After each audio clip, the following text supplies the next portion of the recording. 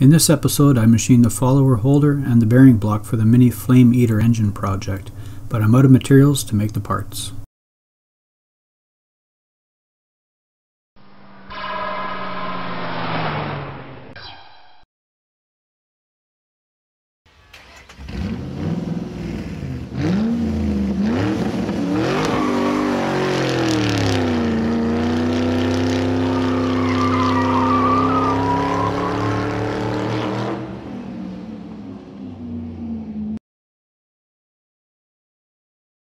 Well, I ordered some materials and made a quick trip to the city to pick them up. This little bundle of materials costs $106.72. The cost of brass seems rather high lately. I'll mark some of the prices on each piece so you get an idea what it costs.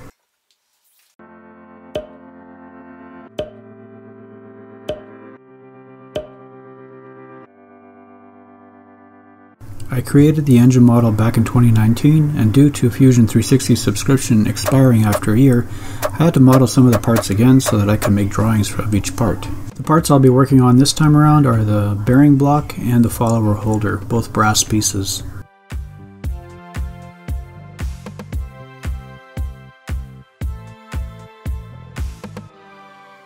Here's a tip: if you are using Fusion 360 under the hobby license, it's a good idea to make the drawings at the same time of the model. You lose editing ability after a year.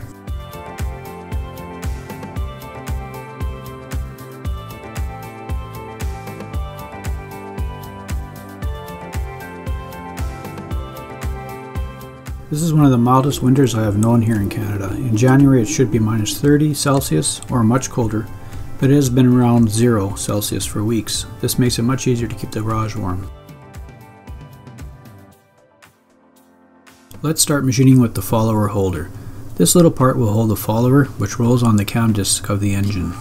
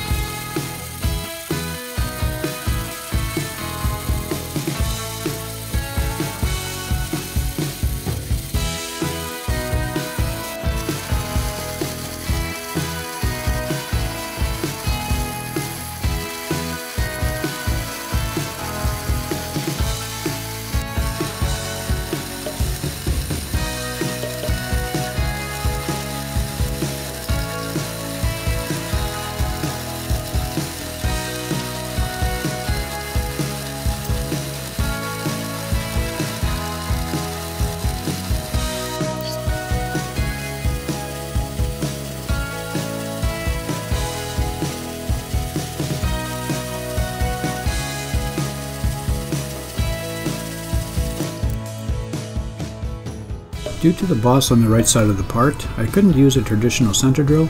In its place I used a DIY 1/8 spot drill.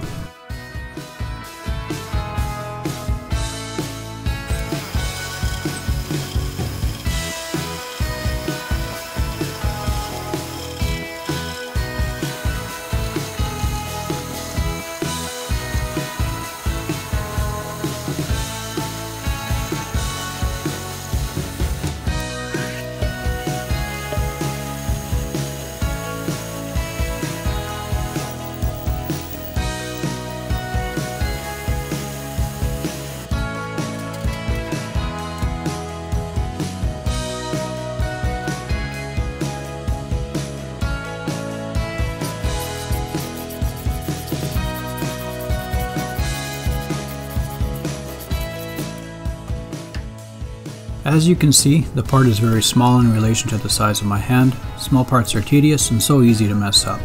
To finish the one flange, I now set it up on the vise with a square to orient the part 90 degrees to mill the length to a final size.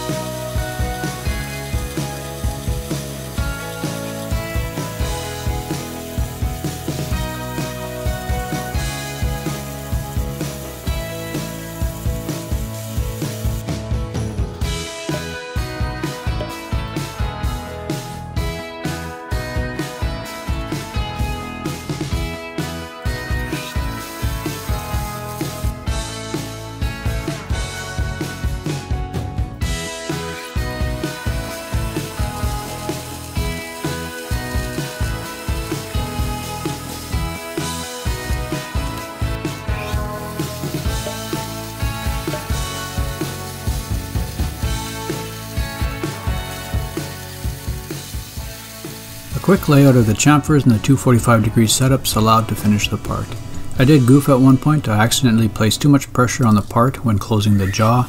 I had to use a 1/8 end mill to true up the hole for the follower holder pin to locate. In order to know the exact diameter after milling the hole, I used a set of pin gauges. These are very accurately ground shafts. The gauges come in under and oversize. Mine are undersize of the nominal size and increment by 1/1000 of an inch. Very handy when trying to measure small holes. Years ago I used them a lot when operating a wire EDM.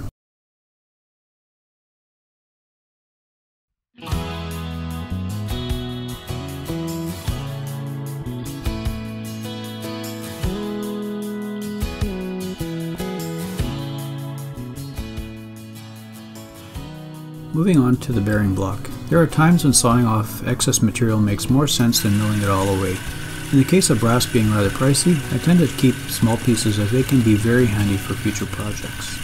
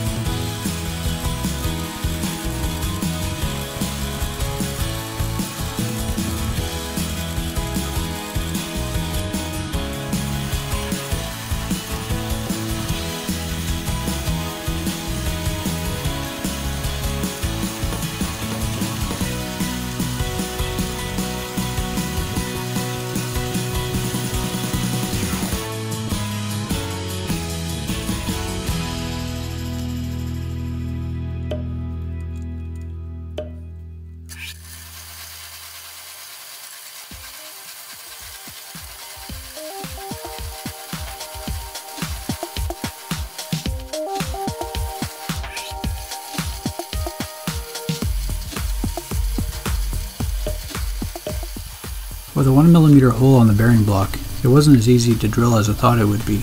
The drill flutes kept clogging with the brass. I finally switched to a high RPM and used more DW40 as a lube.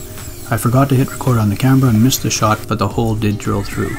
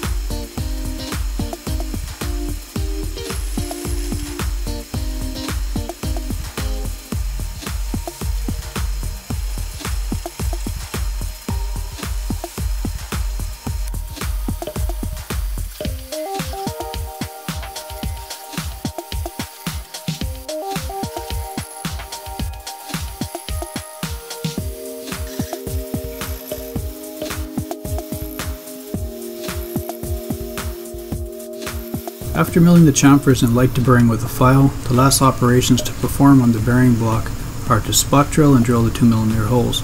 That is as far as I will take the parts for now. When I get to the mating stainless steel cylinder, the successful tapping of the mounting holes on the cylinder will ultimately dictate what size screws I end up implementing on my engine build. I may end up having to use imperial screws as they might be easier to source locally. That concludes this video. The other 3 parts shown will be in the next video, so I can keep the videos around 15-minute durations. If you enjoyed the video, please leave a comment below and be sure to like and subscribe to catch future videos.